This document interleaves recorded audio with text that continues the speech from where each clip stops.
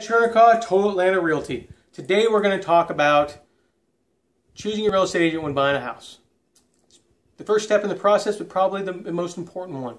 And the reason for this is you want to find an agent that fits who you are, what your needs are, and that you can trust. It's one of the biggest decisions you're going to make, and you'll make sure it's done right.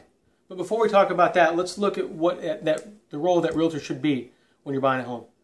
There's some specific things they should be doing. One is they should be educating you about the market. We're not only realtors, but we're educators, making sure you have all the information so you can make the best decision when you're buying a home.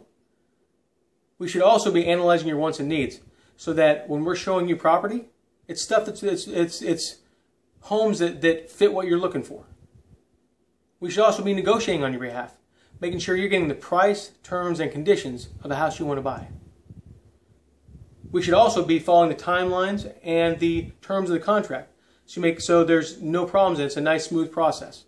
And finally, we need to make it fun. Home buying is fun. Watching buyers go back and forth about what homes they want, what kind of features they want in a house. It's an exciting time. But when you are looking for that realtor, you need to treat it as a job interview, because that's what it is. You got to ask the right questions to get that information so you can make the best decision on what realtor you feel is going to help you get the house that you want. There's some specific questions you should ask. How long have you been a realtor? Are you a rookie or you've been in it for a while? Are you a full-time agent? Do you have any clients I can get referrals from? You should always call the clients so you can find out what their experience was. Why should we choose you?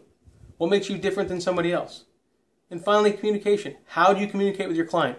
That's probably that's the most important and the number one question I get asked all the time, because buyers get frustrated because of the lack of communication with their realtor. So for more information about what questions to ask or what the role of the realtor should be when you're buying a house, go to my website. Go to the buyers section of my website at totalatlantarealty.com. It's got some great information. Thanks for watching.